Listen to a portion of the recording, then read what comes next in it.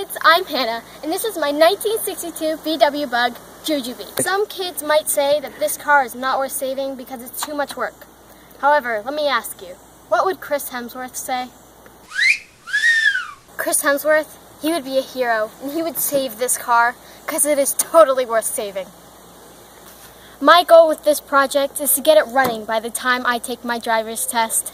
Now, let me introduce you to our live studio audience. And to my cameraman and producer, Bernoulli. Let me show you just how much damage has been done to this car.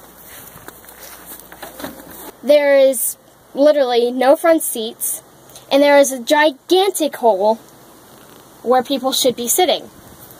Everything pretty much, from the bottom 3 inches, is rusted out and needs to be scrapped. And if you wish to see the engine, or lack thereof, here we are. My producer shall get me an engine soon. But right now, we have to work on all the rust and making this body pretty again. This project should take about a year, but this summer, I'm just going to be working on getting the body work done and making it structurally sound. Stay tuned for the next episode.